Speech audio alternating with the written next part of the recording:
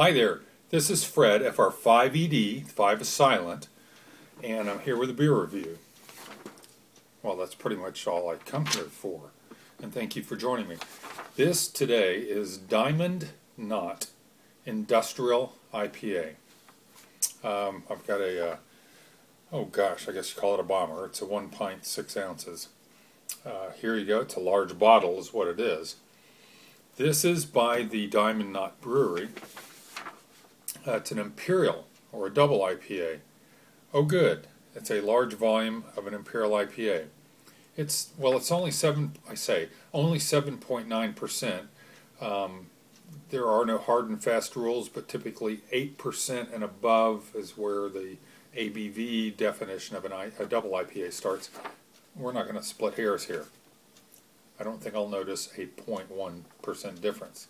It's rated 97% overall on ratebeer.com and an 81 in style, and that's after 268 reviews. On Beer Advocate, it's rated an 86. That's after 85 reviews. It is, I mentioned 7.9% IBUs, or 75. Okay. The commercial description says, essentially the same recipe as the IPA, so apparently Diamond Knot has an IPA, but with approximately 25% more grain and 3.5 times the hops. Wow. And it is 100% Columbus hops. Alright, this will be interesting. It's going to be especially interesting since I didn't bring my glass. I'll be right back. Ready? Here I go. Could you tell I was gone? I've got a glass now. That tells you I was gone. Okay, let's open this up. And again, there's the label. Just so I don't know if I forgot to move this around because I don't have a monitor. I can't tell what you're seeing. That's the label. It's still fairly cold. You know, I didn't do anything to warm. Oh, it's very light coming out of the bottle. Let's see how that ends up pouring. Okay, good. We've got a good head on there. Wow, good 2.5, 3 finger head. It's a lighter color. Wow, I can smell it from here. I won't get into that yet. It's a, you know, kind of an orangey honey color. You know, definitely a little hazy, and that's fine with me. I don't know if it's bottle conditioned, but it's still hazy. They may not filter it. Let's give it a smell.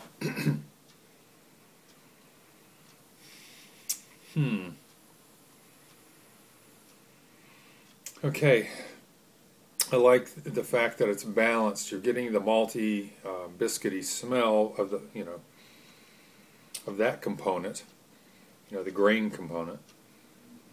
As far as the hops, it's pineapple-y and melon-like. Not getting any much grassy floral notes. Not really any pine. Wow, I'm really having to work this. I'm not getting any citrusy. Boy, that head is hanging in there. Look at that.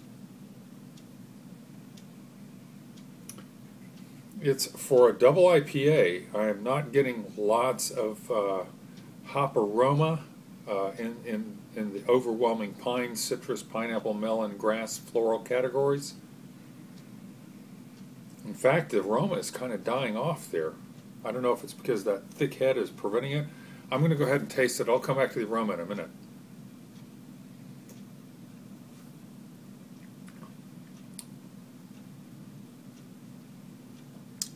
Okay, I'm going to do like the wine sommeliers recommend 3 sips before you judge it. I don't know what to think yet. Let me give a couple more sips and I'll let you know.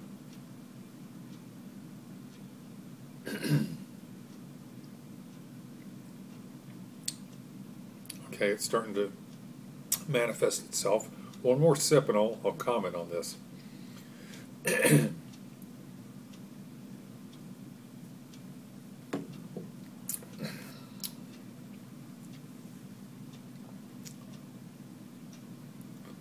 I don't know what to comment. There's definitely some malt bread biscuit presence there. In fact, that's a very strong foundation.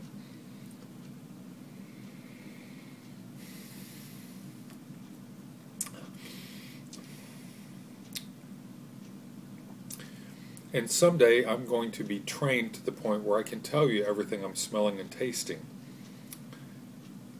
This is kind of new to me. This one is different. It's 100%, they say Columbus hops? Yeah, it's 100% Columbus hops, and maybe I'm just not familiar enough with Columbus hops.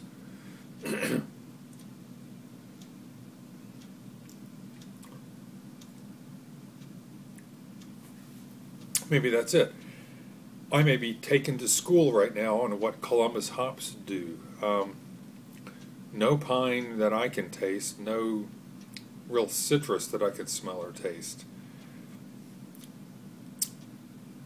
Whatever the hops are doing here, there's definite hop bitterness. It said 75 IBUs. I couldn't tell you if it's 50 or 100. They're present. They're not as intense as some doubles. Right now I have a keg of Sierra Nevada Optimum double IPA in my kegerator, and I think it's 100 IBUs. I can't remember. It's very present. Those hops, the bitterness, are very present. This is not as much, and it makes sense if it's 75. Anyway, I'm just trying to, I can't pinpoint any more flavors or aromas for you. I'm at the end of my expertise right here. But let me give you one more taste and one more impression before we end.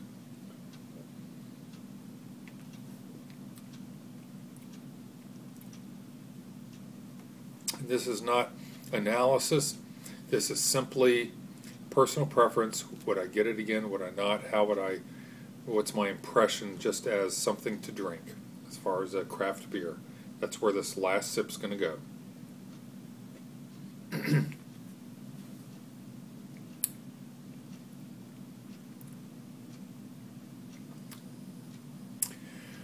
Okay, here's my summary.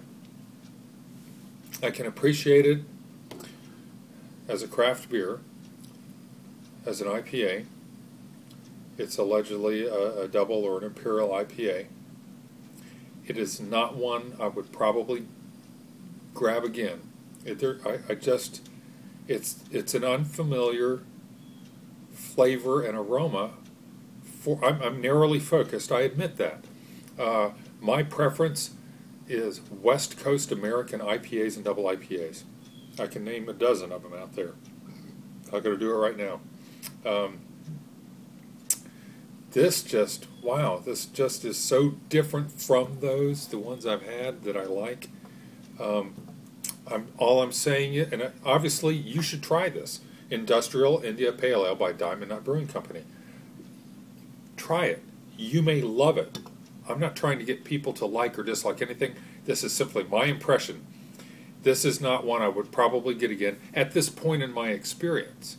I'm going to drink the rest of this bottle, and I'm not going to enjoy it like I would, some of the others that I love so well. But I'm not going to pour it down the drain either. So anyway, give it a try. This is Fred, FR5ED, over and out.